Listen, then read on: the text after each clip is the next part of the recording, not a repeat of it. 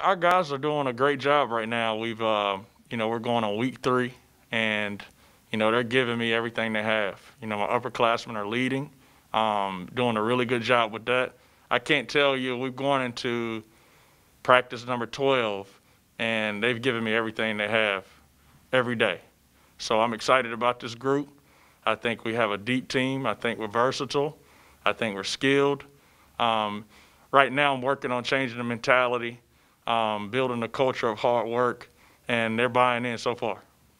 How different has this been? You get hired in March, and within days, it's like the world has changed as we know it. Talk me through what you've been doing and how you communicated with these guys during all this, where you couldn't recruit, it was just video.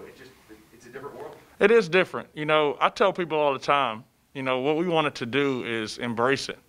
You can make all the excuses in the world. We wanted to embrace it. With recruiting, we did it a different way. We had to do it a different way this year. It was more virtual recruiting, looking at tournaments on the weekends. It was more phone calls. It was more Zoom calls. So what we wanted to do is we wanted to treat it as if we were in person with them. And we took that approach. We were able to have some success in recruiting up until this point. With my guys, it was different. I met them for the first time on August 18th in person as a group. And that was an exciting time for me. But leading up to that, we had to do everything through Zoom calls and FaceTime and over the phone, through text. So it was different, but I think we were able to build a solid foundation and, it's something for us to build on for sure.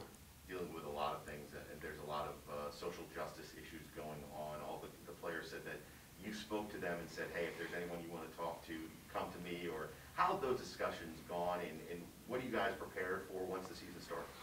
Well, for us, we haven't talked about, if we're going to kneel or, whatever it may be when the time comes when the season starts. But what I wanted to do is I wanted to give them an open platform to just talk about it.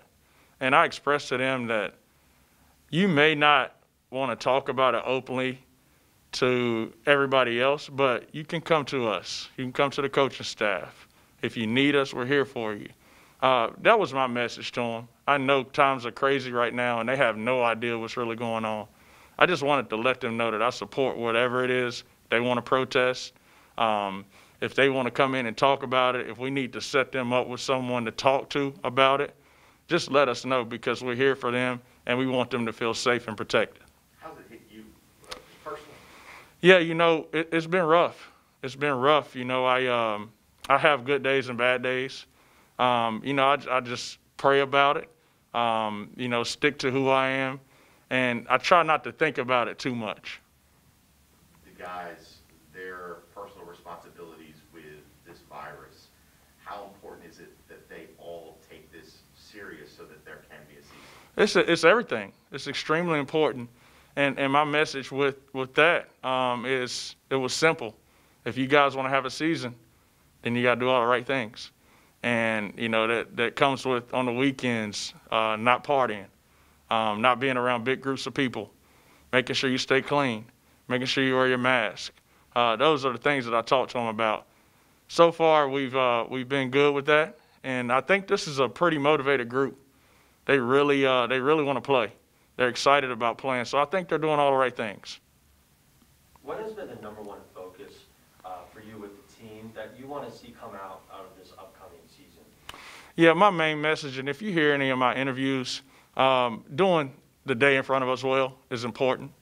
I don't necessarily talk to them about, hey, we want to win championships. I talk to them about winning the day in front of them. And I think if we do that enough, then we'll have some really good success. But that's been my main focus with those guys.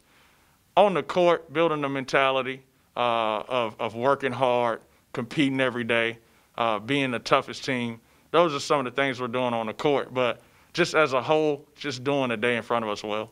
Speaking of success, knowing your past success with the school being back-to-back champs in 16 and 17, do you think you could bring the Seahawks back into the spotlight of a championship caliber team?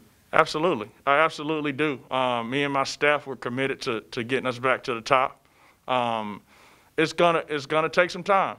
You know, it's gonna take some time, but we're committed to doing whatever we need to do. You know, and I told my staff we focus on one day at a time. Our main focus is our players and making sure we're making them the best versions of themselves. And so far we're doing that, but I absolutely 100% am convicted in what we're doing and how we're going to get back up to the top, for sure. Fans, you were with Coach Keats. Year one, you guys won the regular season. How do you, or what do you tell them to maybe, you know, put back some of those expectations that, hey, this might not be something that we go and do again just like that, but they're going to be a better basketball team? Absolutely. I want those guys to understand, you know, how we're going to play, how hard our guys are going to compete. We're going to put a winning product and a good product on the floor. You know, I talked to them about, and I'm really good friends with, you know, people, our donors and people in our Seahawk club, and I tell them just give us some time. You know, it's going to be up and down for a little while, but if we continue to believe in what we're doing, believe in the process, and clock in every day, we're going to get back to the top. And I truly believe that. How many, off the same thing here, how much are you taking from what you and Kevin and that group of coaches did several years ago and trying to replicate those specific things here? I mean, it's a lot of the similar pieces. You've got some senior, you know, veteran guards back, and not a huge bunch of turnover. There's a lot of similarities to Right. I think that I'm going to take the same approach that we had, 100%. You know, Coach is a mentor of mine. I worked for him for 7 total years. That's what I know. That's what I believe in. And the main thing, and you guys know from being around him, is he was all about motivating his guys. Our guys played harder than everybody. We competed. We were tough. Those are some of the same things I'm trying to instill in my guys.